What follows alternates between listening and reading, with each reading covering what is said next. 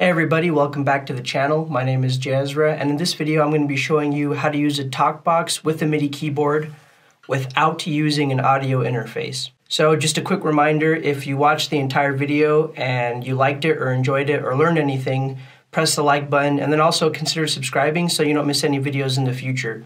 I release a video every single week. There's also links in the description to all the gear that I show in this video and more. If you want to know more about the TalkBox, I have a lot of other videos for that, so click on the channel if you want to see more videos. Alrighty then, let's get started. So one of the first things that I have to say is that you're going to need a couple things for this to work. Now if you've watched my other video, you'll know what to have, but in this video it'll be a little bit different. So one of the first things you're going to need is obviously a TalkBox. The second thing you're going to need is a computer with a DAW. So I'm using the free version of FL Studio to make it easier for you guys, but you can basically follow along with any DAWs. As long as you follow the same basic instructions, it should work. All right, so the third thing you're gonna need is actually a female to male 1/4 inch to 3.5 millimeter adapter. And I'm actually gonna show you what this is used for later on in the video, but this is crucial. So one important thing that I forgot to mention is you need a MIDI keyboard. Okay, so I'm going to change up the camera angle so it faces down, and I'll show you guys exactly how to set this up to work. Alright, so here we are on my desk, and the first thing we're going to do is actually set up the TalkBox. So we're going to want to plug in our power supply.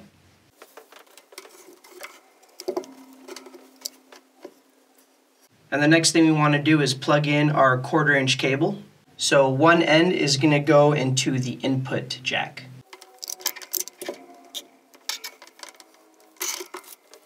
Alright, the next thing we're going to do is use this adapter.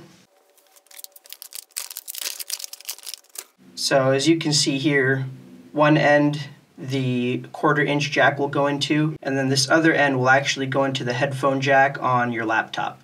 So the other end of the 1/4 inch cable will plug right into here. Just like that. And then this end will go into the headphone jack, like I said. Perfect. Now we just got to put in the tube.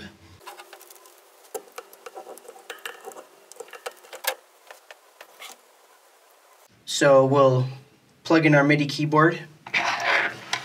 So I have to use an adapter for my computer. All computers are different, so you probably don't have to do this step, but I do. So first I'll plug in my USB adapter,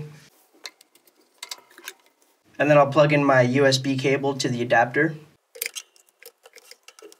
and then I'm going to plug in the other end of the USB to my MIDI keyboard.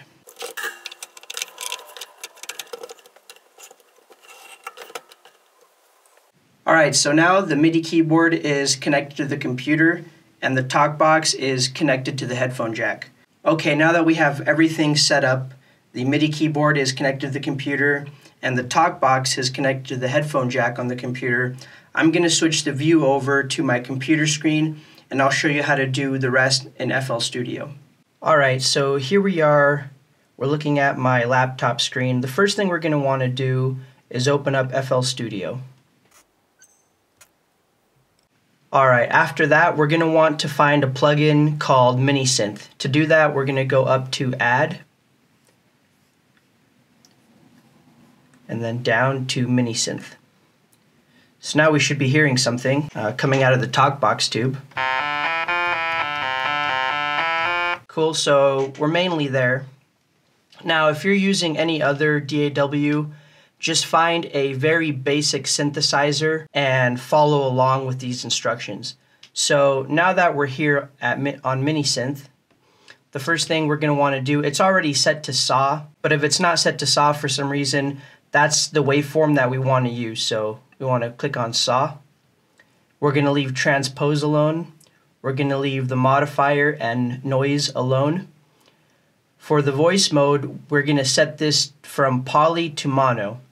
So if you have it set to poly, you can press multiple notes at once. And we don't want that. We want to be able to only press one note at a time. And if we click mono, it lets us do that. So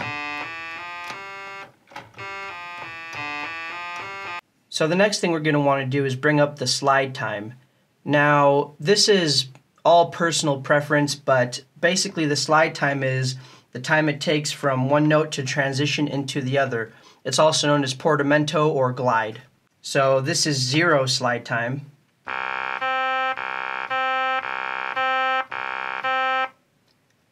And then this is the maximum amount of slide time.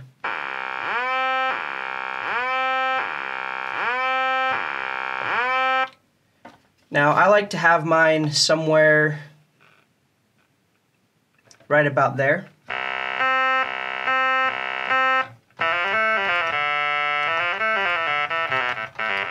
Alright, and that's how you make a talkbox patch inside of your DAW.